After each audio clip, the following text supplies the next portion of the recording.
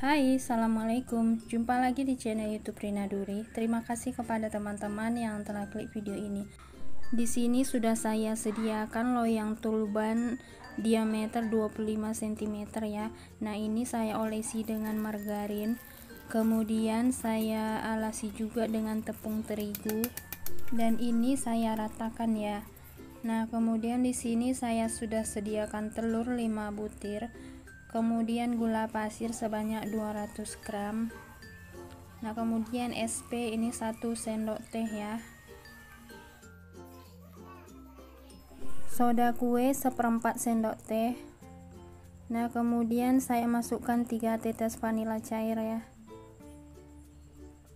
Nah, kemudian ini saya mix dengan kecepatan tinggi.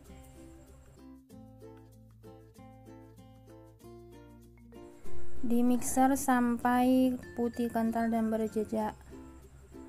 Kemudian setelah seperti ini, matikan mixernya.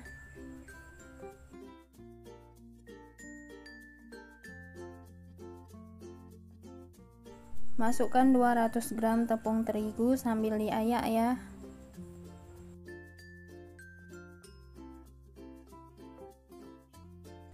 Kemudian kocok kembali dengan kecepatan rendah, tapi sebelumnya ini saya aduk dulu biar tepungnya tidak berserakan. Dimix sampai tepungnya tercampur rata. Kemudian masukkan di sini margarin yang sudah dicairkan sebanyak 200 gram. Nah, kemudian dikocok kembali sampai margarinnya juga tercampur merata semua dengan tepung ya. Kemudian saya ganti mengaduk menggunakan spatula.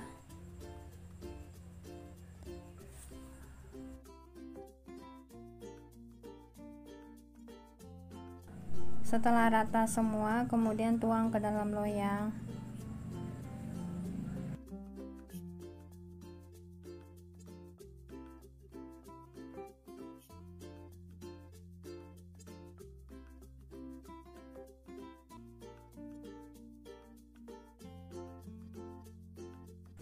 Hentak-hentakkan adonan supaya tidak ada rongga di dalamnya.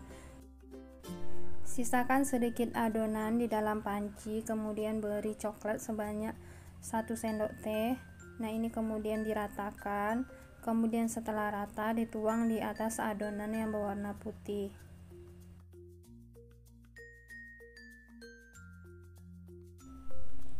Setelah itu beri motif sesuai dengan selera.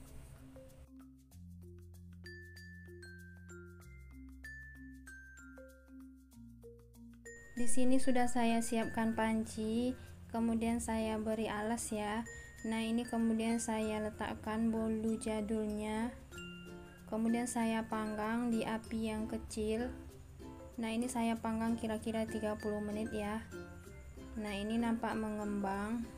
Sebelum diangkat dites tusuk dulu bolunya. Kalau tidak lengket lagi berarti sudah matang ya. Nah, ini kemudian boleh diangkat dan didinginkan. Setelah dingin, ini saya keluarkan dari loyang.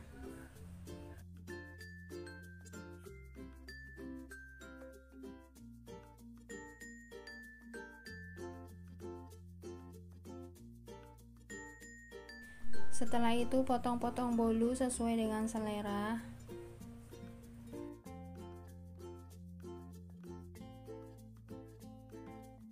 Nah, ini bolunya kelihatan sangat lembut ya. Pas banget untuk dijadikan camilan, teman minum teh atau kopi. Bolu ini anti gagal, pantasan saja dari zaman dulu orang suka membuatnya ya. Oke teman-teman, sekian dulu video saya kali ini. Semoga video kali ini bermanfaat ya.